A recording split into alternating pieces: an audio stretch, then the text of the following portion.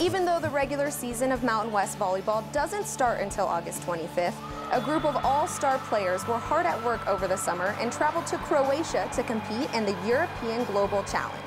Hi, I'm Cassie Soto inside the Mountain West Network studio. While the trip might have been a vacation for some players, it was a homecoming for Colorado State's outside hitter, Sanja Cizmic, who joins us now. Sanja, thanks so much for taking the time to speak with us. How amazing of an experience was it being able to travel to your native country with fellow Mountain West players?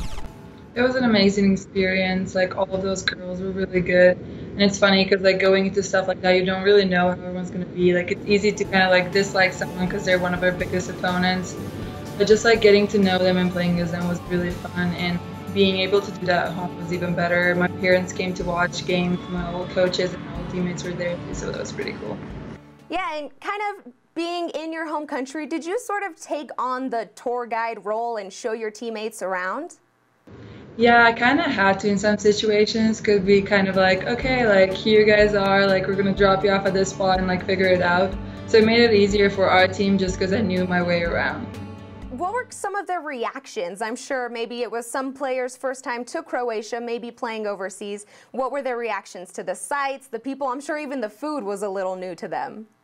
They all loved it. They really liked the seafood, like, we're really big on that, and they all loved the Adriatic. They said it was too salty, which was normal to me, but I'm really glad they got to see it and like just appreciate the different culture. Yeah, that's pretty cool that you get a bond with players that you normally compete against during the regular season. Now, as for the tournament itself, the European Global Challenge, I know it gives players the opportunity to compete against teams from all over the world, and the Mountain West team that you were a part of made it the furthest any Mountain West team has ever gone in the tournament, making it all the way to the championship game.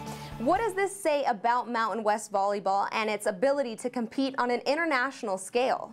It was really cool, and it was kind of hard for us too because our second game, our semifinal game, was against the team Maribor Branik, and it was just like a team from Slovenia, a professional volleyball team that we played kind of like coming into the tournament. Like, it was just a friendly game, and it was actually interesting because we lost to them our first game. So knowing that we lost to them, like, we knew we had to go all out, and it was just a great experience because we didn't really have anything to lose, and it was really cool to be like that first team that made it to the finals. Yeah, that's definitely a great push for Mountain West Volleyball.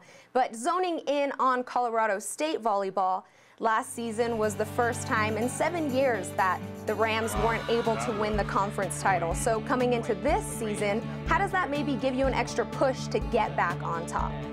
Especially for us older players, it's like weird because we've been a part of that like long streak, and the freshmen don't really know much about it. So I feel like it gives us the edge because we all want to start a new streak and like want to bring the trophy back to Colorado State. So I think we're getting ready for it, and everyone wants the trophy back to Colorado State. Well, thank you, Sanja, so much for taking the time to speak with us. We wish you and your teammates the best of luck this season. Colorado State will open up at home versus Duke on August 25th. From the Mountain West Network studio, I'm Cassie Soto.